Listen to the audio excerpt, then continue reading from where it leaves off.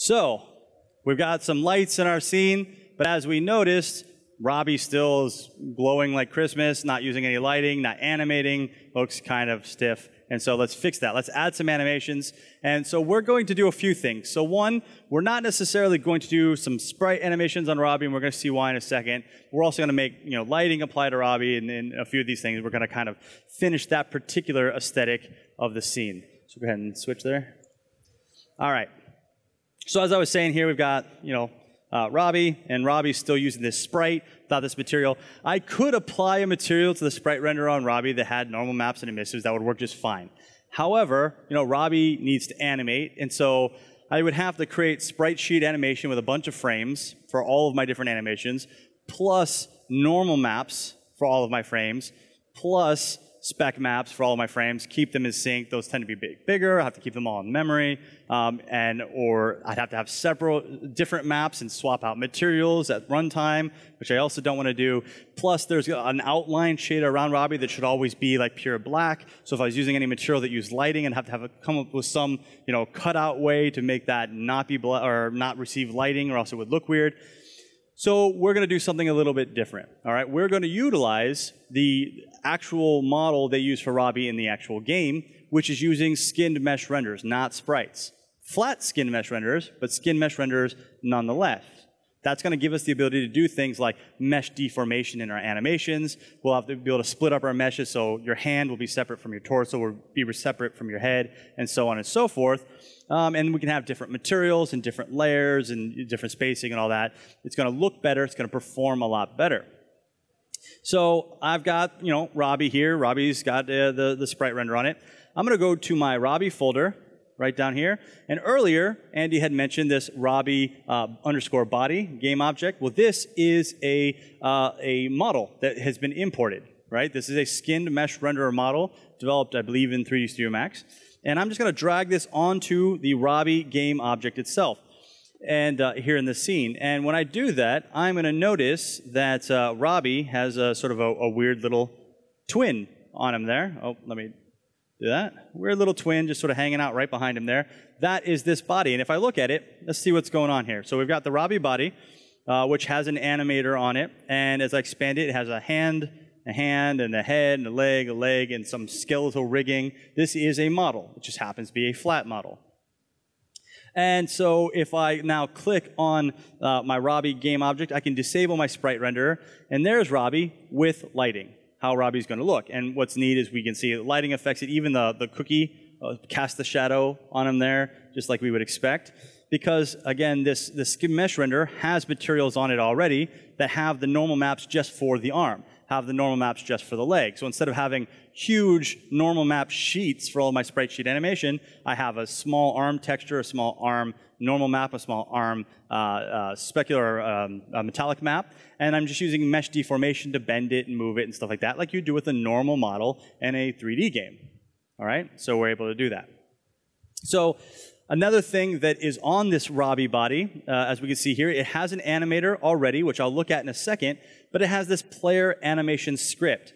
And I want to take a quick look at this. It's not a very complex script. As a matter of fact, I mentioned in the commenting of this script that you would normally not even have this script. Normally, the functionality of the script would go in something like your player movement script.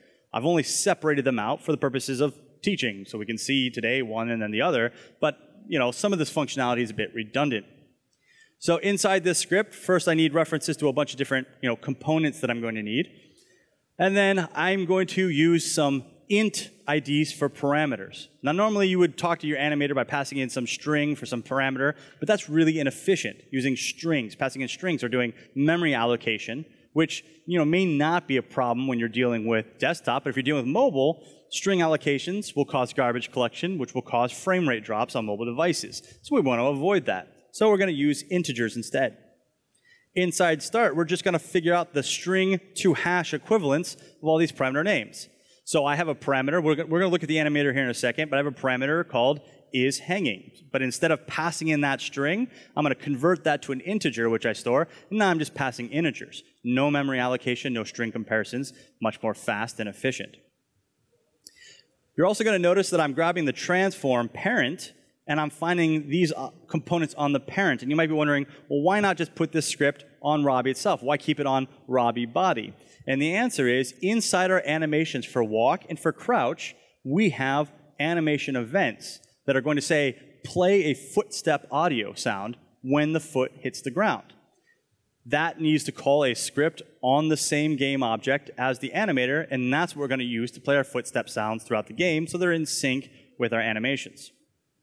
Inside update, we're just going to update the things for movement. This is hanging, is on ground, is crouching, our velocity, and our speed.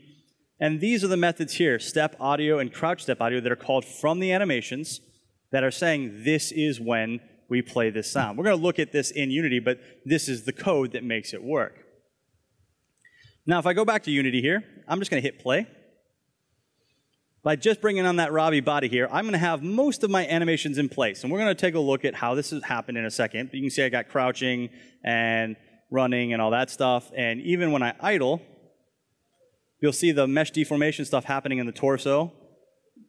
Stuff that's a bit harder to do with sprites in runtime, like unless you've pre-planned it or have these baked into a sprite sheet or whatever. These are actual animations doing this.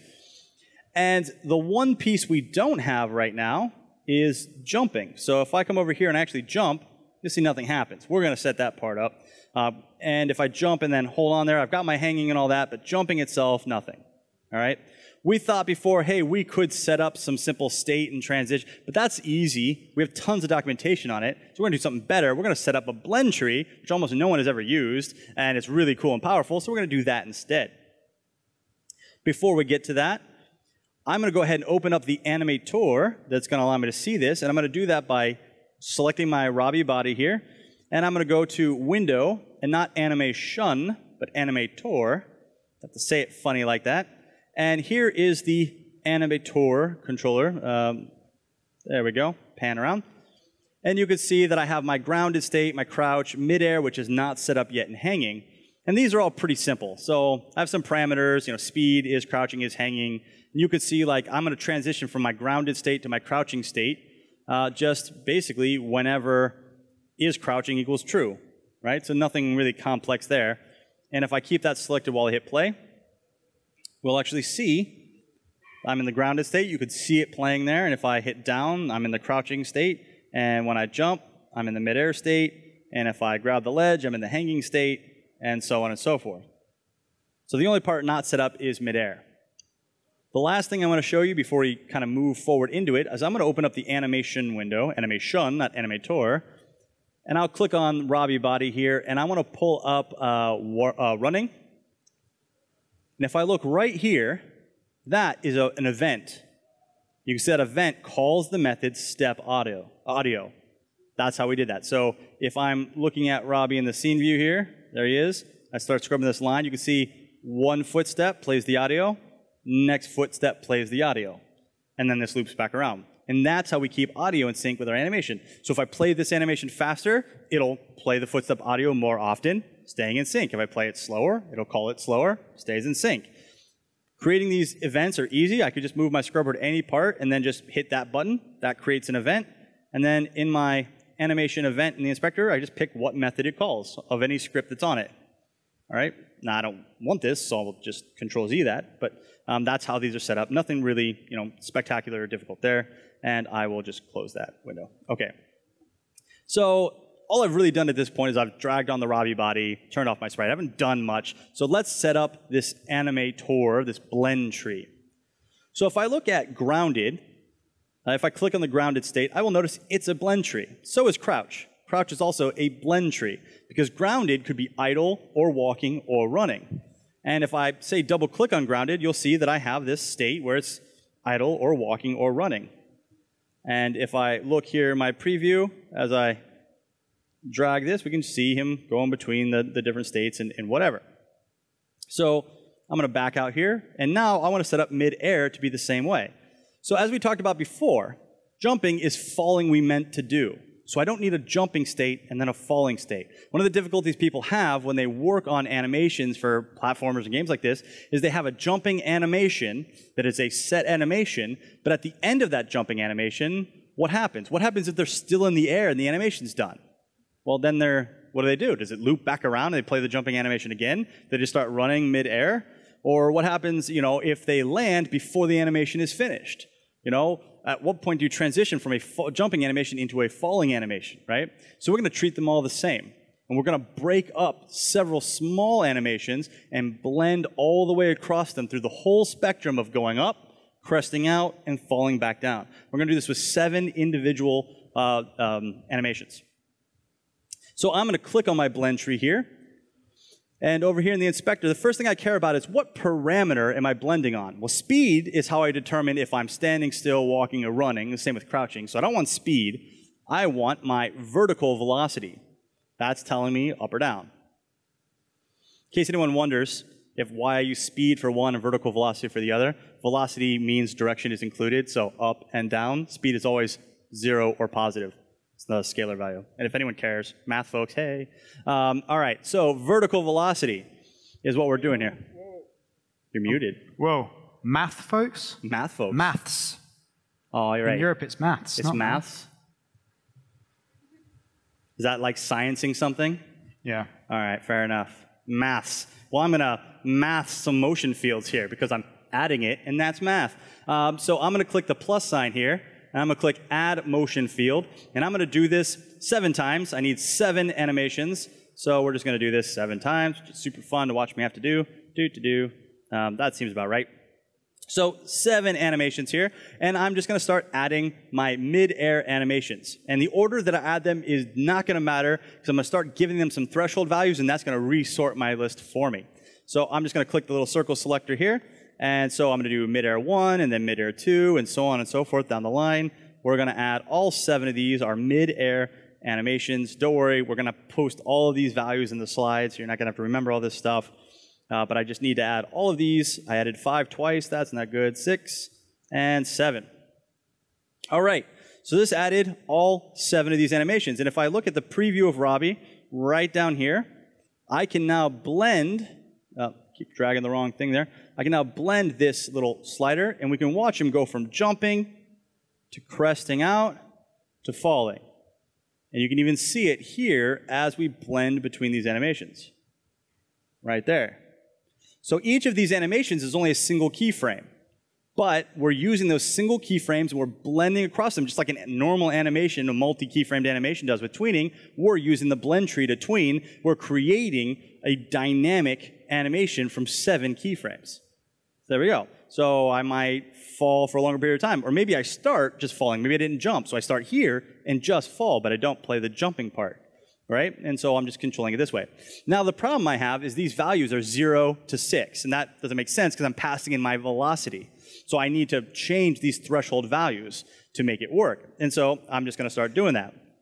I like to start at the bottom here, so that's what I'm going to do. So for mid-air 7, that's going to be when I'm falling the fastest. This is my falling, like straight plummeting animation. So this is going to have a value of -16.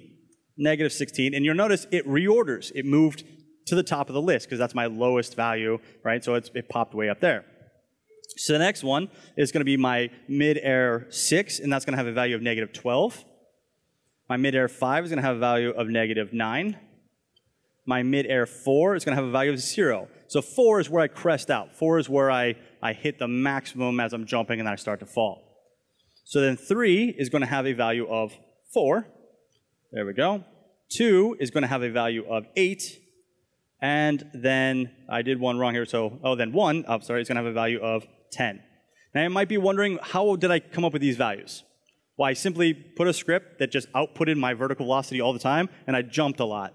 And I saw what was my initial velocity, where did I end up, and okay, those are my 2 sides, and then I built a parabolic curve. And when I say built a parabolic curve, I mean this. You will notice how these values are closer together, and these values are closer together, but these values are stretched out. That is what gives us that lofty feel, right? So I jump, and I have a longer period of time of this loft, these longer blend here, before I fall more sharply. All right, so instead of it just being a nice even amount, it's going to pitch up quickly, crest out, and then pitch down quickly. And that's going to feel like a jump. And so those are my values there. And we can just see how it blends across. So now, all that done, I'll leave this open here. I'll hit play. We'll actually watch it in real time go here. So if I jump, you'll watch it go through. So it spikes down and then back up. There we go. And if I fall, you'll notice how it doesn't play the jumping animations, it just plays the falling animations. There we go, because I didn't jump, I just fell, but all of it's midair. All right, and so that is my animation for my character jumping, the blend tree, because again, we noticed a lot of people don't use blend trees, and they really should, they're very powerful.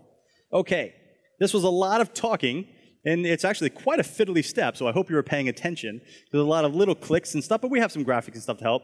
So here's what you're going to do for this step. You're going to select Robbie, and you're going to go down to the Robbie folder and locate the Robbie body prefab, and you're going to drag it onto the Robbie game object in the hierarchy here. You want to do it in the hierarchy because if you try to drag it in the scene or you drag it and then try to put it on Robbie, they're not going to be positioned correctly. You'll know you did it right because you will see, Robbie body right behind your Robbie sprite. Then what you're going to do is with Robbie body selected, you're going to go to Window and then Animate Tor. That's going to open your Animate Tor window. You're going to double click on the mid-air state, and you're going to select your blend tree. You're going to add 7 motion fields by clicking the plus arrow and clicking Add Motion Field. And you're going to set the 7 motion fields to be mid-air 1 through 7, and then you're going to give it these values here, which again we're going to put up on the slide. When that's done, the last thing you're going to do is you're going to click back on the Robbie parent object here, and you're just going to disable the sprite render. You could remove it or just disable it, whatever. Save your scene, and now you should have a Robbie that's reacting to light, it's running, crouching, animating, and jumping. And test it out. Just as a quick note, like Mike pointed out, but I want to point out again, definitely make sure that when you input the thresholds, you realize that it reshuffles all of them automatically. So you might accidentally type into the wrong fields, which is why the screenshot's there. So make sure they're all in the right order. All right, everyone, real quick, as you're working, a lot of you have noticed there's an issue if you crouch jump. And I thought, oh, hey, that's weird. I haven't seen that yet. So let me explain. This is my fault, by the way.